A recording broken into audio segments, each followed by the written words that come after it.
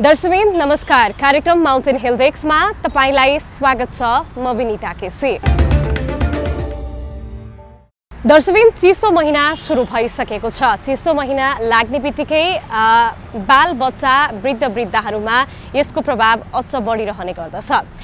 चिसो महिनामा रुगाखोकी, झाडा पखाला, निमोनिया लगायत विभिन्न प्रकारका रोगहरूले सताउने गर्छ आम मानिसहरूलाई। आज हामी कुराकानी गर्नेछौँ निमोनिया रोगका बारेमा। निमोनिया रोग एउटा यस्तो प्रकारको रोग हो, यो विकसित देशका आम नागरिकहरूमा पनि देखा पर्छ। तर उचित पोषणको व्यवस्था गर्नाले सानो बेलादेखि नै यो रोग विरुद्धका विभिन्न प्रकारका खोपहरू समयमै दिनाले यो रोगबाट हामी बच्न सक्छौँ, यसका असरबाट पनि हामी बच्न सक्छौँ। जाडो महिना सुरु भइसकेको छ। निमोनिया रोग भनेको के हो, हेरौँ एक रिपोर्ट। चिसो महिना बढेसँगै विभिन्न प्रकारका रोगहरूको संक्रमण आम मानिसमा देखा पर्दछ। विशेष गरी चिसो मौसममा निमोनियाको संक्रमण सबैभन्दा बढी 5 वर्ष मुनिका बालबालिकाहरूलाई रहने गर्दछ। यो उमेर समूहमा मृत्युको पहिलो कारक पनि निमोनिया नै रहेको छ। बालबालिकाहरूको मृत्यु गराउने प्रमुख रोग मध्येमा निमोनिया मुख्य रोग हो। निमोनिया भनेको फोक्सोमा आउने एक प्रकारको संक्रमण हो, जसमा फोक्सोका कोषहरू संक्रमित भएर सुन्निने अनि श्वास प्रश्वासमा समस्या उत्पन्न गराउने गर्दछन्। निमोनिया धेरै जसो सूक्ष्म कीटाणुहरू जस्तै विभिन्न ब्याक्टेरिया, भाइरस र फंगसहरूले गराउने गर्दछन्। उमेर तथा अन्य स्वास्थ्य अवस्थाले गर्दा यी विभिन्न कीटाणुहरूको संक्रमणले प्रभाव पार्दछ। समुदायमा हुने निमोनिया 2 महिना भन्दा कम उमेरमा अधिकांशमा देखा पर्ने गर्दछ।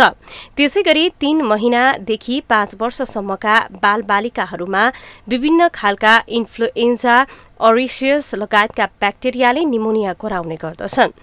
विश्व स्वास्थ्य संगठनका अनुसार संसारभर हरेक वर्ष 5 वर्ष मुनिका 16 लाख बालबालिकाको मृत्यु निमोनियाको कारणले गर्दा हुने गर्दछ।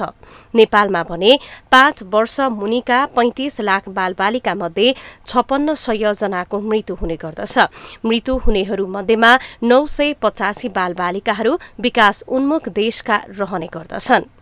सुरुमा निमोनियाको लक्षणमा खोकी लाग्ने, हल्का ज्वरो आउने, साधारण रुगाखोकी लाग्ने र छिटो छिटो श्वास प्रश्वासमा समस्या आउने गर्दछ।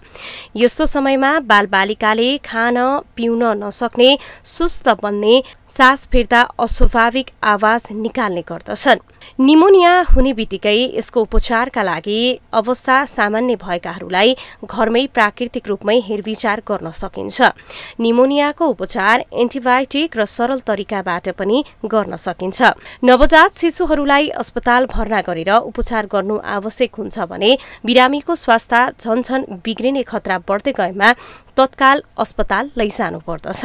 बाल बालिकाहरू निमोनियाको उच्च जोखिममा रहेका हुनाले उनीहरूलाई निमोनियाबाट जोगाउनु पर्दछ। नवजात शिशुहरूलाई आमाको दूध पर्याप्त मात्रामा खुवाउने, कुपोषणबाट जोगाउने, खोपहरू नियमित दिने, धुलो, धुवाँ र प्रदूषणबाट जोगाउने, संक्रमित व्यक्तिहरूबाट बालबालिकालाई टाढै राख्ने गर्नाले यस्ता समस्या आएमा तत्काल स्वास्थ्य संस्थामा गएर चिकित्सकसँग उचित परामर्श लिन निकै जरुरी छ। हामीले भर्खरै मात्रै यहाँहरूलाई निमोनिया रोग सम्बन्धी जानकारीमूलक एउटा रिपोर्ट प्रस्तुत गरिसकेका छौँ। निमोनिया रोग कति वर्षदेखिका बच्चाहरूलाई लाग्न सक्छ, यो रोगको प्रभाव बुढेसकालसम्म रहन्छ भन्ने एउटा मनोवैज्ञानिक त्रास पनि आम मानिसहरूमा रहने गरेको पाइन्छ।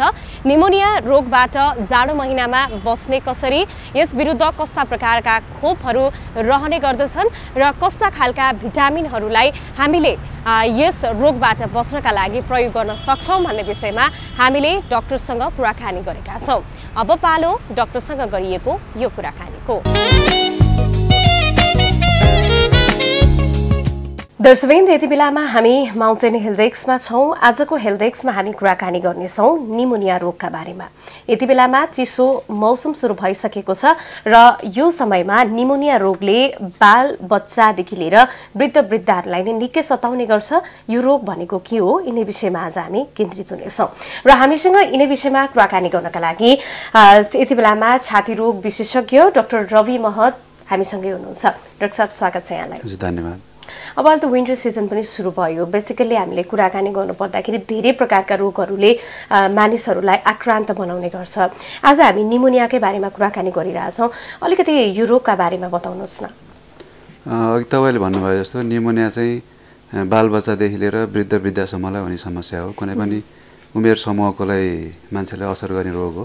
तर विशेष गरी बालबालिका र वृद्धमा चाहिँ बढी यसले असर गर्छ। किनभने बालबालिकामा चाहिँ त्यो प्रतिरक्षात्मक प्रणाली चाहिँ विकास हुने क्रममा हुन्छ, विशेष गरी 5 वर्ष मुनिकोमा। र वृद्धमा चाहिँ प्रतिरक्षात्मक प्रणाली चाहिँ खस्किँदो अवस्थाको हुन्छ। त्यो अवस्था चाहिँ इन्फेक्सनहरूले चाहिँ समाउने सम्भावना चाहिँ बढी हुन्छ।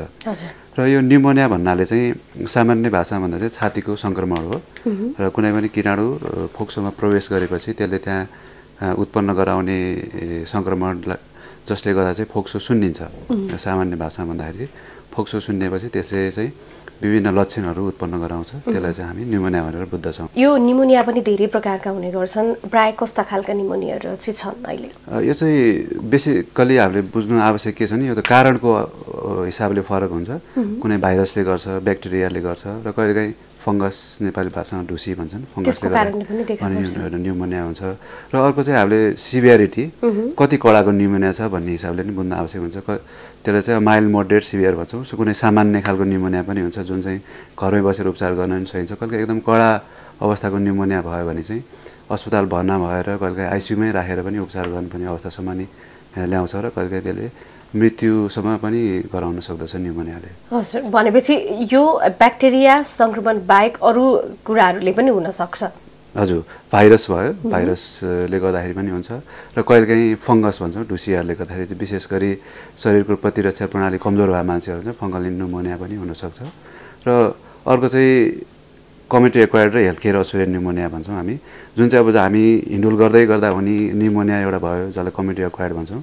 र हस्पिटल एक्वायर्ड जो भर्ना भइसकेपछि, अस्पताल भर्ना भइसकेपछि 48 घन्टापछि यदि उत्पन्न हुने निमोनिया चाहिँ हस्पिटल एक्वायर्ड निमोनिया भनेर भन्छौँ। त्यो चाहिँ अलिक कडा खालको हुन्छ। किनभने हस्पिटलमा हुने कीटाणुबाट जुन निमोनिया हुन्छ त्यो कीटाणु पहिले एन्टिबायोटिकहरूसँग चाहिँ त्यसको एक्सपोजर भइसकेर त्यो कडा खालको भइसकेको हुन्छ। र त्यसले चाहिँ त्यसको चाहिँ आउटकम पनि अलिक नराम्रो हुन्छ त्यस्तो खालको निमोनियाहरू। हजुर, अब यति प्रकारका यो निमोनिया त भयो, यो लागिसकेपछि देखिने सिम्टमहरू चाहिँ के हो? सामान्यतया चाहिँ ज्वरो आउने, खोकी लाग्ने, र बच्चाहरू केसमा चाहिँ ज्वरो आउने, खोकी लाग्ने, सास फेर्न गाह्रो हुने।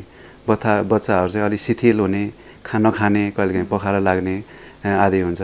र एडल्टहरूलाई चाहिँ खोकी लाग्ने, खकार आउने, खकारमा अलिक मैलो खालको खकार आउने, कहिलेकाहीँ रगत पनि देखिन सक्छ, सास फेर्न गाह्रो हुने, छाती दुख्ने, कहिलेकाहीँ अलिक बेहोसी जस्तो अवस्थासम्म पुर्याउन सक्छ अलिक कडा रूप लियो भने चाहिँ। एउटा बच्चालाई भनौँ न सरदर कति एक वर्षमा कति पटकसम्म निमोनिया हुन सक्छ? त्यो चाहिँ हरेक बच्चामा फरक हुन्छ। त्यो बच्चाको त्यो उसको इम्युनिटी कस्तो छ, कस्तो हजुर। अब बच्चा रिस्क फ्याक्टर हुन्छ कसैको चाहिँ जुन त्यो हुने सम्भावना बढी, जस्तो कुनै बच्चाको जन्मिँदाखेरि नै उसको तौल कम छ, उसलाई अरू समस्याहरू छ पहिलादेखि नै, श्वास प्रश्वासको अथवा अन्य समस्याहरू छ, अथवा जो बच्चाले चाहिँ राम्रोसँग स्तनपान गर्न पाएको छैन आदि, अथवा भ्याक्सिनेसन इम्युनाइजेसन खोपहरू राम्रोसँग लगाइएको छैन भने त्यसमा निमोनियाहरू हुने सम्भावना बढी हुन्छ। र हरेक वर्ष बच्चालाई निमोनिया हुनैपर्छ भन्ने पनि छैन। त्यो ठ्याक्कै यति हुन्छ भन्ने चाहिँ हुँदैन। तर जसमा चाहिँ अघि मैले भने जस्तो रिस्क फ्याक्टरहरू बढी हुन्छ त्यस्ता बच्चाहरूमा चाहिँ सङ्क्रमणले चाहिँ समाउने सम्भावना चाहिँ बढी भयो। यसको लागि खोपको कुरा आयो, कस्ता कस्ता प्रकारका खोपहरू हुन्छन्? खोप चाहिँ प्रिभेन्सन गर्ने एउटा माध्यम हो, धेरै माध्यममध्ये खोप चाहिँ विशेष गरी प्रभावकारी भनेको चाहिँ निमोनियाको खोप हुन्छ। अर्को चाहिँ इन्फ्लुएन्जाको खोप भयो। अब अरू निमोनिया गराउन सक्ने खोपहरू चाहिँ त्यो अरू पनि हुन्छ, जस्तो मिजल्सहरूले पनि कहिलेकाहीँ निमोनियाहरू गर्छ, त्यसो खोपहरूले पनि केही हदसम्म त्यो निमोनिया हुने सम्भावना चाहिँ घटाउँदछ। र सरकारले चाहिँ अहिले निमोनियाको खोप चाहिँ बच्चा बालबालिकाहरूमा चाहिँ निःशुल्क दिन्छ। तर इन्फ्लुएन्जाको चाहिँ आफैले लगाउनु पर्ने हुन्छ। यो जुन आफैले लगाउनु पर्ने खोप चाहिँ हाम्रो पब्लिकहरू कतिको चेतनशील हुनुहुन्छ? धेरैजनालाई थाहा हुँदैन त्यो खोप किन लगाइन्छ, कसलाई लगाउने, त्यो खोपको बेनिफिटहरू के हो भन्ने कुरा चाहिँ सबैलाई थाहा हुँदैन। र कुन उमेर समूहमा चाहिँ बढी लगाउनु पर्ने हुन्छ, बढी जोड दिनुपर्ने हुन्छ त्यो थाहा हुँदैन। त्यो चाहिँ हामीले त्यसमा चाहिँ यो जनमानसमा चाहिँ अलि चेतना अभिवृद्धि गराउनु पनि आवश्यक छ यो खोपहरूको बारेमा। बच्चाहरूलाई भनौँ न उसको आमाहरूले त्यो समात्ने क्रममा त्यो हातमा लागेका कीटाणुहरूबाट पनि संक्रमण सर्न सक्ने सम्भावना पनि हुन्छ होला होइन? यसलाई चाहिँ कसरी हेर्न सकिन्छ? जस्तो अब कसैलाई घरमा एक परिवारको एकजनालाई कसरी इन्फेक्सन भयो, विशेष गरी यो रुगाखोकी लागेको छ भने त्यो सर्ने सम्भावना बढी हुन्छ। हामीले पनि देखेका छौँ एकजना लाग्यो भने अरू परिवारलाई नै असर गर्छ। त्यो नसरोस् भन्नको लागि चाहिँ जसलाई त्यसले सङ्क्रमणले समातेको छ त्यो मान्छे सकेसम्म अलि टाढै बस्ने अथवा मास्क प्रयोग गर्ने। अर्को चाहिँ हात धुने बानी बसाल्ने, केही कुरा छुँदाखेरि कसैको जस्तो आफू छिउ गरिसकेपछि अथवा खोक्दाखेरि पनि रुमालले अथवा टिस्यु पेपरले मुख ढाक्ने ताकि त्यो छिटाहरूलाई नजाओस्, त्यही रहोस्, हावा नफैलियोस्, अरूलाई नसरोस्। र इनकेस आफूसँग रुमाल टिस्यु पेपरहरू छैन भने कमसेकम त्यो छिउ गर्दाखेरि चाहिँ यसरी कुइनाले चाहिँ मुखमा राखेर छिउ गऱ्यो भने अरूमा सर्ने सम्भावना कम हुन्छ। र अर्को चाहिँ मास्कहरू प्रयोग गर्न सकिन्छ, त्यसले नै केही हदसम्म चाहिँ सर्नुबाट चाहिँ रोक्न मद्दत गर्दछ। हजुर, अब हाम्रो जस्तो देश नेपालमा अहिले पनि धेरै बालबालिकाहरू कुपोषण लागेका छन्। यो विषयबाट उनीहरू अझै पनि बिचरा पीडामै बसिरहेको अवस्था पनि छ। कसरी सम्बोधन गर्न सकिएला? त्यो कसरी अब पोषण राम्रो बनाउँदामै एकदम बजारमै किनेको खानेकुरै खानुपर्छ भन्ने नै आवश्यक हुँदैन। जुन हाम्रो घरमै अभाइलेबल छ, सागपात, फलफुल, गेडागुडी, यी कुराहरू चाहिँ हामीले चाहिँ मिलाएर सबै कुरा मिलाएर दैनिक खानुपर्छ भने आफ्नै घरमा उपलब्ध भएको कुराहरूले पनि त्यो पोषण चाहिँ पुग्न सक्दछ धेरै जसो अवस्थामा चाहिँ। हजुर, ग्रामीण भेगमा त झनै राम्रो भयो। हजुर, आफ्नै घरबारीको सागपातहरू, फलफल हुन्छ, गेडागुडीहरू हुन्छ, तर सन्तुलित हुनु पर्यो। सबै कुरा मिलाएर खायो भने लगभग त्योबाट चाहिँ पोषण पुग्दछ। हस्पिटलमा चाहिँ चाप कतिको छ अहिले? यो जाडो लाग्ने बित्तिकै चाहिँ के हुन्छ भने विशेष गरी यो रुगाखोकी बढ्छ, भाइरल इन्फेक्सनको हुन्छ। भाइरल इन्फेक्सन सामान्य रुगाखोकी लागिसकेपछि पनि भाइरसको चाहिँ नेचर के हुन्छ भने त्यसले चाहिँ जुन यो श्वास प्रश्वास नली हुन्छ त्यसो भए कोषहरूलाई चाहिँ ड्यामेज गर्छ। त्यसमा चाहिँ ब्याक्टेरियल इन्फेक्सन भएर न्युमोनिया बढ्नुको कारण पनि त्यही हो, किन जाडोमा भाइरल इन्फेक्सन बढ्छ, त्यो आफैले पनि न्युमोनिया गर्न सक्ने भयो। भाइरल इन्फेक्सन भएको ठाउँमा चाहिँ अर्को ब्याक्टेरियल इन्फेक्सन थपिने सम्भावना भयो, त्यो भएपछि न्युमोनिया हुने सम्भावना चाहिँ भत्तै बढेर जान्छ यो चिसो मौसममा चाहिँ। अनि अर्को चाहिँ कुरा के अरे प्रदूषण पनि बढ्छ, किन पानी पर्दैन, धुलो धुवा हुन्छ बढी, अनि त्यो भएपछि त्यसले गर्दाखेरि पनि त्यो सङ्क्रमणको लागि चाहिँ एउटा सहज वातावरण बनाइदिन्छ। यो निमोनिया रोगको नेचर नै यस्तो हो कि डाक्टर साहब, के हो, किन यति धेरै मनोवैज्ञानिक असर छ मानिसमा? अनि यो यहाँ मात्रै होइन, संसारभरि नै निमोनिया बाल मृत्युदरको प्रमुख कारण हो। र विश्व स्वास्थ्य सङ्गठनको अनुसार पनि 15 देखि 18% बाल मृत्युदर चाहिँ निमोनियाले मात्रै हुन्छ। नेपालमा चाहिँ त्योभन्दा बढी छ, लगभग मेरो विचारमा 30% जति नै हुन्छ। विभिन्न सङ्क्रमणमध्ये निमोनियाको कारण चाहिँ त्यो हुन्छ। र यो कमन कारण भावनाले यसले धेरै मान्छेको चासो पनि हुन्छ, यसले धेरैलाई असर गरिरहेको पनि हुन्छ। तर अहिले पनि निमोनियाकै भनौँ न बाल मृत्युदर हुनेमा 1 नम्बरमा अझै पनि यही रोग परिरहेको छ। किन यो घटाउन सकिरहेको छैन? नेपाल अब अरू अन्तभन्दा चाहिँ यो विकसित नेपालमा मात्रै होइन, विकसित देशहरूमा चाहिँ निमोनियाको चाहिँ सङ्क्रमण बढी नै हुन्छ। यसको कारण के भने यो श्वास प्रश्वास प्रणाली भने चाहिँ सिधै वातावरणसँग चाहिँ सम्पर्कमा आउँछ। जस्तो हामीले सास तान्यो भने यो हावामा जे छ त्यो सबै हाम्रो फोक्सोमा जान्छ, तर के हो हरेक पटक चाहिँ त्यो कीटाणुहरू त गएकै हुन्छ, तर त्यो प्रकृतिले चाहिँ हाम्रो शरीरमा चाहिँ एउटा जुन डिफेन्स मेकानिजम बनाइदिएको छ त्यसले गर्दाखेरि चाहिँ हामीलाई बचाइरहेको छ, बुझ्नु भएन? अब त्यसमा चाहिँ एकदम धेरै मात्रामा ब्याक्टेरिया गयो अथवा हाम्रो प्रतिरक्षात्मक प्रणाली अलिकति कमजोर भयो भने दुवै अवस्था चाहिँ त्यसले समय हाल्न सक्ने भयो। त्यही भएर यसलाई पुरै जिरो बनाउन सकिँदैन, घटाउन चाहिँ सकिन्छ।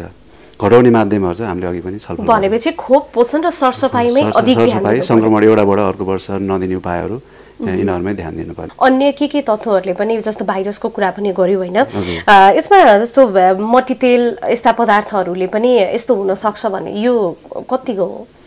त्यो मट्टीतेलहरूले गर्दा सङ्क्रमण हुने त होइन। जस्तो त्यो धुवा अघि पनि हामीले छलफल गऱ्यौँ, त्यो धुवामा बसिसकेपछि के हुन्छ त्यसबाट उत्पन्न हुने जुन कणहरू हुन्छ अथवा त्यसमा उत्पन्न हुने ग्यासहरू हुन्छ, नाइट्रोजन डाइअक्साइड भन्छन्, सल्फर डाइअक्साइड भन्छन्, तिनीहरूले चाहिँ के भन्छ यो जुन डिफेन्स मेकानिजम छ, प्रतिरोधात्मक क्षमता छ त्यसमा चाहिँ त्यसलाई चाहिँ कमजोर बनाइदिन्छ। त्यो भएपछि चाहिँ अनि कमजोर कुरालाई त जेले पनि आक्रमण गर्न सक्ने भयो नि त, अनि त्यस्तै इन्फेक्सनले चाहिँ आक्रमण गर्न सक्दछ। हजुर, अब विगतको भन्दा अहिलेको वर्षहरूमा निमोनिया नेपालमा घट्दैछ वा बढ्दैछ? यो ठ्याक्कै हरेक वर्षको त्यस्तो आँकडा छैन हाम्रो देशको हरेक वर्ष त्यसरी अध्ययन भएर कति % घट्यो भन्ने चाहिँ छैन। अब यो जाडो महिनालाई नै ध्यानमा राखेर चाहिँ अभिभावकहरूले आफ्नो बच्चाहरूलाई चाहिँ कसरी केयर गर्नुपर्छ यो प्रोग्राम हेरिरहेको आम दर्शकलाई सुझाव के दिनुहुन्छ? मेरो सुझाव चाहिँ के छ भने बच्चाहरूको खोप जुन भ्याक्सिन भनेर भन्छौँ खोप लगाएको छैन भने चाहिँ विशेष गरी 5 वर्ष मुनिको, किन यो इन्फेक्सन सङ्क्रमणहरू चाहिँ 5 वर्ष मुनिको बालबालिकामा चाहिँ बढी हुन्छ। कमसेकम 5 वर्ष मुनिको बच्चाहरूलाई चाहिँ यो निमोनिया इन्फ्लुएन्जाहरूको खोप लगायो भने केही हदसम्म त्यसले पनि बचाउन सक्ने भयो। दोस्रो कुरा चाहिँ बच्चाहरूको पोषणमा ध्यान दिनु पर्यो। यो जङ्क फुडहरू भन्दा पनि जुन घरमै भएका खानेकुराहरू हुन्छन् यो सागपात फलफुल गेडागुडीहरू भयो अन्डा माछा मासु आदि यिनीहरू सन्तुलित रूपमा खान्दियो भने पनि बच्चाहरूको चाहिँ जुन प्रतिरक्षात्मक प्रणाली चाहिँ अलि सुधार हुन्छ। त्यो चाहिँ इन्डोर एयर पल्युसन भन्छौँ हामी, घरभित्रै हुने प्रदूषणहरू। घरभित्र प्रदूषण भने जस्तो हामी सहरी भेगमा चाहिँ धुपहरू बाल्छौँ र ग्रामीण भेगमा चाहिँ हामी दाउरा बाल्छौँ गुइठाहरू बाल्छौँ, त्योबाट उत्पन्न हुने धुवाँहरूले पनि बच्चाहरूलाई असर गरिरहेको हुन्छ। र केटाकेटीहरू र वृद्ध विशेष गरी 100सम्म त कसैले पनि त्यो एक्सपोजरमा नबसेको राम्रो, तर सम्भव भएसम्म वृद्ध र केटाकेटीहरूलाई चाहिँ यो धुवाँहरूबाट चाहिँ अलि परै राख्नु पर्दछ। र विशेष महत्त्वपूर्ण कुराहरू चाहिँ यिनीहरू नै हुन्। र के गरी आफ्नो बच्चालाई चाहिँ एकदमै कडा खालको रुगाखोकीहरू लागेको छ भने 100सम्म स्कुलमा नपठाउँदाखेरि राम्रो, ताकि अरू बालबालिकाहरूलाई चाहिँ त्यसले असर नगरोस्। भनेपछि जङ्क फुडको प्रभावले नै निमोनियालाई केही गाह्रो बनाउन सक्छ। त्यो खानपिनमै आयो नि त, खानपिनमा आयो। त्यही त जङ्क फुड हेल्दी खाना त मानिँदैन नि, यसलाई सन्तुलित खाना पनि मानिँदैन। त्यो जङ्क फुड खाएर निमोनिया हुन्छ भन्ने त होइन, तर त्यो राम्रो पोसिलो खानेकुरा चाहिँ मानिँदैन। त्यसलाई चाहिँ त्यो हिसाबले चाहिँ त्यो चाहिँ सकेसम्म केटाकेटीहरूबाट चाहिँ त्यस्तो खानेकुराहरूबाट टाढा राख्दाखेरि नै राम्रो। किनभने त्यति पैसामा त हाम्रो जुन प्राकृतिक रूपमा आउने खानेकुराहरू छ त्यस्तो खानेकुराहरू नै धेरै किन्न पुग्छ त्यो पैसाहरूले त। अब पालो यो हप्ताभरि स्वास्थ्य क्षेत्रमा भएका विभिन्न गतिविधिको। मानिसलाई स्वस्थ रहन दैनिक व्यायाम जरुरी हुन्छ। स्वस्थताको लागि व्यायाम गर्न मानिसहरू हजारौं रुपैयाँ तिरेर व्यायामशाला तथा क्लब घरहरूमा धाउने गरेका छन्। तर भक्तपुर नगरपालिकाले सार्वजनिक स्थानहरूमा निशुल्क व्यायामशाला सञ्चालनमा ल्याएको छ। यसबाट स्थानीयहरू खुसी देखिन्छन्। यसरी सञ्चालनमा ल्याइएको व्यायामशालाबाट प्रत्यक्ष रूपमा स्थानीय नागरिकहरूले लाभ लिने गरेको देखिन्छ। व्यायामशाला युवा युवती लगायत वृद्ध समेत सबैको लागि आकर्षण बढ्दो व्यायामशालामा घुइँचो नै देखिन्छ। पछिल्ला दिनहरूमा मानिसहरूले खानपानमा ध्यान नदिनुका साथै व्यायामतर्फ ध्यान नदिँदा सर्ने भन्दा पनि नसर्ने रोगका बिरामीहरू बढ्ने गरेको पाइएको छ, जसका कारण रोग नियन्त्रणका साथै स्वस्थ जीवनशैली अपनाउन हरेक वडाका साथै कलेजहरूमा निशुल्क व्यायाम स्थल सञ्चालन गरिएको भक्तपुर नगरपालिकाका प्रमुख सुनिल प्रजापतिको भनाइ छ। हाल सञ्चालनमा ल्याइएका व्यायामशालाहरूमा व्यायाम गर्न आउनेको संख्या वृद्धि भएको र चाप बढ्दो अवस्थालाई ध्यान दिँदै अझ विभिन्न सार्वजनिक स्थानमा थप व्यायामशाला सञ्चालनमा ल्याउने तयारी समेत भक्तपुर नगरपालिकाको रहेको छ। भक्तपुर नगरपालिकाले सञ्चालनमा ल्याएका व्यायामशालाबाट नगरपालिका भित्रका स्थानीयले मात्र होइन त्यहाँ पुग्न अन्य सर्वसाधारणले पनि लाभ लिन सक्छन्। भक्तपुर नगरपालिका भित्र हाल 10 वटा वडा तथा नगरभित्रका केही कलेजमा व्यायामशाला सञ्चालनमा ल्याएको छ भने थप कलेजहरूमा पनि सञ्चालनमा ल्याउने तयारी गरेको छ। हामीले यहाँहरूलाई आजको यस कार्यक्रममा निमोनिया रोग सम्बन्धी जानकारीमूलक रिपोर्ट र डाक्टरसँग गरिएको कुराकानी प्रस्तुत गरिसकेका छौं। यो सँगै हामीले यहाँहरूलाई हरेक हप्ता आफ्नो स्वास्थ्यसँग जोडिएका केही न केही राम्रा स्वास्थ्यवर्धक विभिन्न हेल्थ टिप्सहरू पनि दिँदै आइरहेका छौं। अब पालो हेल्थ टिप्सको।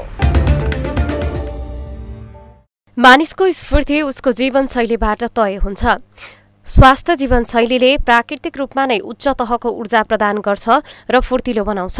नियमित व्यायाम गर्नु, समयमै खानपान गर्नु, समयमै निदाउनु स्वास्थ्य जीवनशैलीको आधारहरू हुन्। यसैले स्वास्थ्यका लागि आफ्नो दैनिक जीवनशैली परिवर्तन गर्न कहिल्यै पनि ढिलाइ गर्नु हुँदैन। स्वस्थ जीवनशैलीका केही महत्त्वपूर्ण आधारहरू हुने गर्दछन्।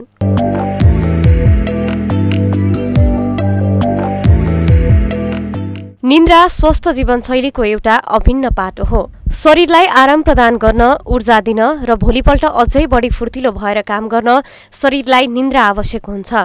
व्यस्त जीवनशैलीका कारण केही मानिस पर्याप्त रूपमा निदाउँदैनन्। पर्याप्त सुत्न नपाउने मानिसको रोग प्रतिरोधात्मक क्षमता कमजोर हुनुका साथै मानसिक समस्या उत्पन्न हुने खतरा हुन्छ। पानी सम्पूर्ण जीवित प्राणीलाई बाँच्नका लागि नभई नहुने तत्त्व हो। पानी बिना जीवनको अस्तित्व नै असम्भव छ। शरीरका लागि आवश्यक हुने पानी बढी भन्दा बढी पिउनुपर्छ। पानीले शरीरबाट अनावश्यक उत्तेजक पदार्थ फाल्न सहयोग गर्छ। स्वस्थ रहन र अन्य रोगबाट बाँच्न पनि एक वयस्क मानिसलाई दैनिक कम्तीमा 5 लिटर पानी चाहिन्छ। पानीले शारीरिक र मानसिक रूपमा स्फूर्ति दिन्छ। स्वस्थ जीवनशैलीका लागि अर्को आवश्यक तत्त्व हो स्वस्थ भोजन। यसका लागि स्वस्थ फलफूल, सागसब्जी, मासु, गेडागुडी नियमित उपभोग गर्नुपर्छ। तेलिए चिल्लोयुक्त सोडियम बढी भएको खानेकुरा कहिले खानुहुन्न। स्वस्थ जीवनशैलीका लागि व्यायाम पनि एउटा महत्त्वपूर्ण पाठ हो। नियमित व्यायाम गरेर स्वास्थ्य सम्बन्धी केही समस्यामा सुधार ल्याउन सकिन्छ। स्वस्थ भएर बाँच्न वयस्क मानिसले कम्तीमा पनि आधा घण्टा व्यायाम गर्नुपर्छ। जीवनमा सकारात्मक र मैत्रीपूर्ण सम्बन्धले मानिसको जीवनशैलीलाई अझै स्वस्थ बनाइदिन्छ। मानिसले नकारात्मक सम्बन्ध बनाउनु हुँदैन। नकारात्मक सम्बन्धले पेट दुख्ने, टाउको दुख्ने, ढाड दुख्ने, भोक नलाग्ने लगायतका समस्या उत्पन्न हुन्छन्। स्वस्थ जीवनशैलीका लागि सधैँ सकारात्मक सम्बन्ध कायम गर्नुपर्छ। दैनिक काममा केही क्षण विश्राम लिनु पनि स्वस्थ जीवनशैलीको अर्को महत्त्वपूर्ण पाटो हो। आफ्नो बहुमूल्य समय खेर नफाली समय समयमा ब्रेक लिनुपर्छ। मानसिक रूपमा स्वस्थ भएमा तपाईको समग्र स्वास्थ्य जीवनशैलीमा सुधार आउँछ। मानसिक पीडा र चिन्ताले शारीरिक रूपमा समेत असर गर्छ। योगा, ध्यान, रमाइलो पार्ने व्यायामबाट तनावमुक्त भई खुशी जीवनयापन गर्नुपर्छ। कार्यालय र कामबाट फुर्सद लिएर बाहिरको ताजा मौसमको स्वच्छ हावा लिनुपर्छ। शरीरलाई घाम पनि आवश्यक हुने भएकाले कामबाट विश्राम लिएर घामको ताप महसुस गर्नुपर्छ। सम्भव भए वर्षमा एकपटक सम्पूर्ण शरीर परीक्षण गर्न उपयुक्त हुन्छ।